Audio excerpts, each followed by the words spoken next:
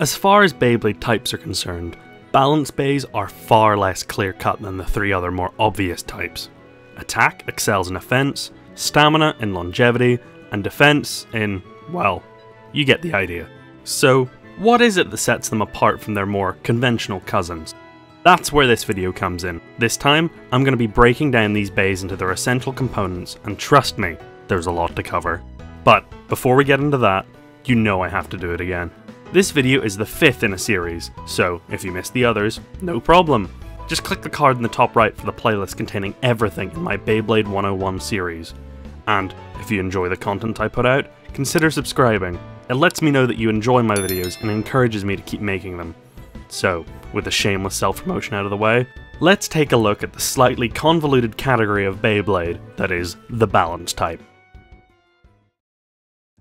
Unlike attack, stamina, and defense, balance doesn't really fit neatly into the rock, paper, scissors triangle of the other types. The concept for balance types is a bay that possesses the qualities of 2 or more different types.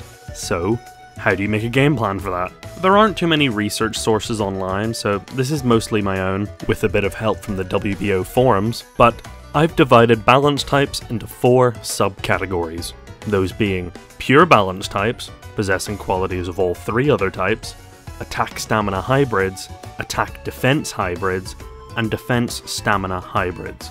I told you it was going to be convoluted. Let's take a look at them one by one, starting with pure balance types. A bay having attributes from all of the other types is going to be, well, bad. It's never going to live up to the same levels that bays that specialize do, unless it makes use of a certain gimmick, mode changes. A bay using parts that have different modes can effectively change up their entire playstyle, meaning that they can have a shot at winning against anything they're up against, provided their blader knows what mode to use. Prime example of this would be the Quattro Driver. As the name implies, it is 4 tips in one for each type. A rubber flat, metal bowl, metal point, and plastic center with rubber circumference. Unfortunately, not all of Quattro's tips are made equally, so you are most likely to only use the rubber flat attack tip and metal ball defense tip. This tip pairs very well with the Astral, Zest, and Burst blade. Astral and Burst both have 2 modes, left and right spin. However, Zest has a ridiculous 6 modes, not including the DB system's high and low modes. Zest is dual spin, like the other 2, but it also has attack, stamina, and defense mode. Zest is pure balance taken to the absolute extreme. Now, in order to use the spin direction mode change, you will need to have a dual spin core such as Spriggan, Achilles, or, I can't believe I'm saying this, Hello Kitty, which is just a reskin of the first Spriggan core. Using a combination of these parts, your bay will have no set playstyle and can easily flex into whatever strategy you want to use. Will it be better than something that specializes in that style? No, but it will be good enough to win against something that's vulnerable to it. Before I move on, I should also mention Quattro is far from the only driver that can change into different tips. It's just the one that's most relevant because no one's using Extend Plus for its attack mode. Moving on from pure balance is the attack stamina hybrid, also known as ridge stallers or mobile stamina. The game plan for this subtype is to outlast defense types by using a flat tip to chill on the edge of the stadium, safe from counterattacks until its opponent runs out of stamina, and using its extra power to bully stamina types when launched at an angle. Its weakness would be in a matchup against attack type, as you will likely have low friction to conserve stamina, meaning you'll be knocked around by bays with rubber driver. Tips like Destroy and Volcanic would be the main ones you'd want to use in a combo like this. It's really down to personal preference which one you choose. Destroy is better for attack than Volcanic, holding a banking flower pattern more easily. However, it has slightly less stamina, though Destroy makes up for it with superior life after death thanks to its free spinning plate. Also, it makes a pretty cool sound riding the ridge that I personally can't get enough of. Another good tip to mention leans even more towards attack at the cost of some stamina. Exceed Dash plus Z. It's basically just Destroy, but with a rubber tip. Free spinning plate and all. For a disc for this combo, you'd want something with outward weight distribution to conserve your stamina, and good LAD for those close finishes. All good stamina discs apply. When thinking about your blade, you'll also want to lean into the same OWD while still having enough contact points to do damage, basically narrowing down your choices to Guilty and Ultimate. Though, if you wanted to lean into Stamina even more, you could consider using Vanish or Dynamite plus F for an opposite Spin Stealer build. For your core, it boils down to a choice between Burst Resistance, Bahamut and Kerbeus, and adding extra weight, Perseus and Longinus. Next is one of my personal favourites, the Attack Defense Hybrid, aka Stationary Attack or Anti-Attack. High weight, low movement. The way to think about how to use this subtype is not too different from the Pokemon Wobbuffet. It's all about shrugging off hits and then counter-attacking. Because of its weight, it has unbelievable knockout resistance, making it near impossible for an attack type to win against it. And if it tries, this balance type will come crashing down from the edge of the stadium and send its opponent flying. Its main weakness would be pure defense types doing basically the same thing. Bearing Drift is a very good tip for this combo, especially in opposite spin matches.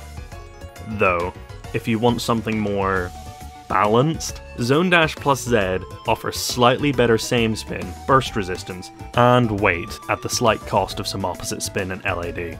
With your disc, weight will be the most important thing, along with having inward weight distribution for knockout defense. Nexus plus S, or D, is a good option due to its weight and making it harder for blades like Guilty to get under your layer and launch your bay with an upper attack.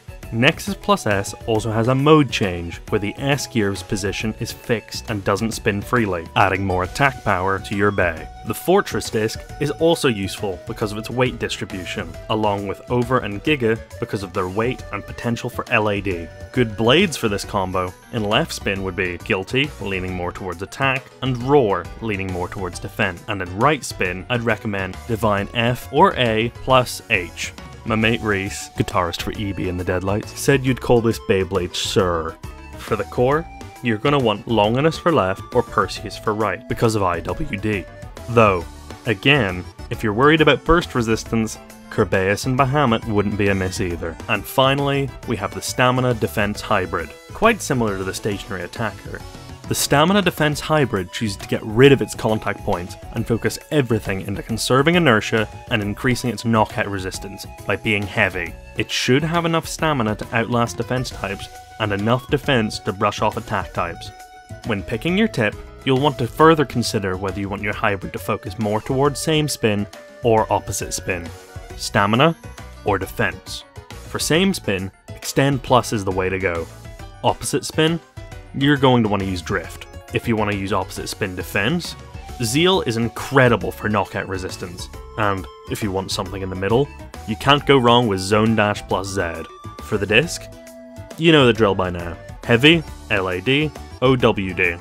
Over, Illegal, Moon, Giga, Spread Dash. Any of these would fit right at home on your combo. Though, I believe Over is the heaviest among them.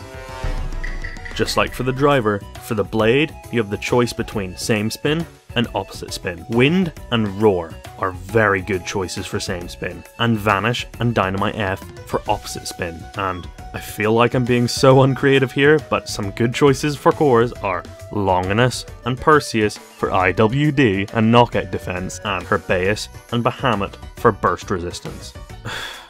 What am I missing? Dragon and Valkyrie 1 would also be useful here because of their spring-loaded teeth acting as shock absorbers for the blade. To summarize, there is a lot to balance types, and by nature, you can take them in any direction you please. Balance types can be aggressive or chill in the center, they can spin steal, or they can rely on their weight to counter other bays. Ultimately, it's your choice what to make your combo, and what direction to take it. And that's the beauty of balance type, of Beyblade as a whole. These videos aren't cut and dry. Make the bay you want to make, your way. Doesn't matter if it's good, or if it's bad. Just matters that you're having fun. Because making these videos, I'm having fun. Thank you all for coming along with me. While this might just be a close to the 101 series, for now at least, this is far from the end of me making Beyblade videos, and I hope you will continue to stay with me and enjoy these videos I produce. Until next time, Milgo out. Peace.